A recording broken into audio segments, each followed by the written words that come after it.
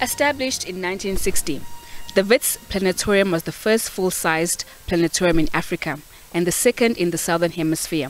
For nearly 60 years, it has inspired young minds with its astronomical and scientific wonders. Wits Vice-Chancellor Professor Zebulon Vilakazi wants young people from underprivileged backgrounds to be inspired and take advantage of the new advanced features offered by the facility. Most importantly, I think that the wonders of science is to understand why the sky is blue, why does the sun rise from the east, right? Where do we come from?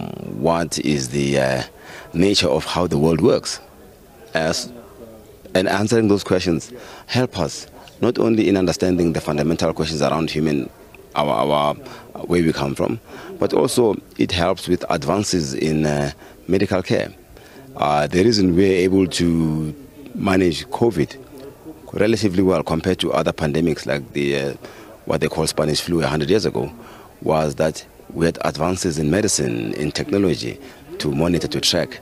So therefore, as we advance in science, we also advance in medicine and actually improving the quality of life of people. Will offer students and learners a unique opportunity to expand their imagination. It promises to open up a whole new world of endless possibilities in both entertainment and education, while igniting a spark of adventure.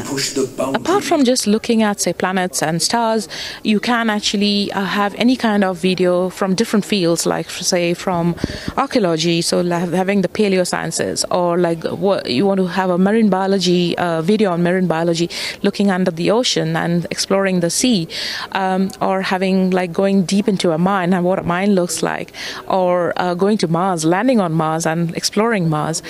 So these kind of things are possible, and you can actually move around using your gaming controller. The state-of-the-art innovation will unlock infinite possibilities that the world has to offer for young people hoping to pursue careers in science, technology and research.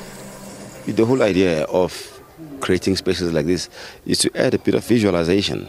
If you've got a grade 10, standard 8 pupil studying biology, you can read as many books as you can, but sometimes it actually helps to visualize that.